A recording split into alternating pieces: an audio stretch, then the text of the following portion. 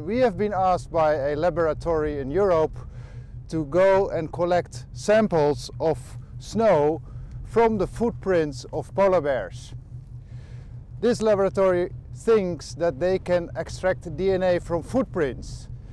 So here we have a very interesting opportunity to collaborate with the Norwegian Polar Institute, who know the DNA profile of this particular polar bear, from which we just have taken a snow sample.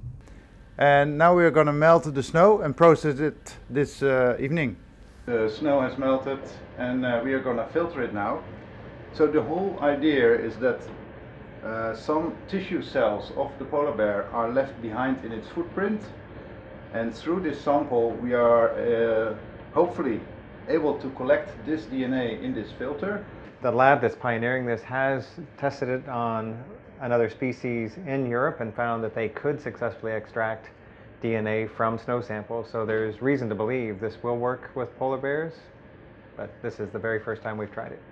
So now we are adding the buffer to preserve the DNA in this container, in this filter. We will close it, store it in the fridge until we can dispatch it to the laboratory for the DNA analysis. First polar bear sample, number 1 female polar bear. First one. Great.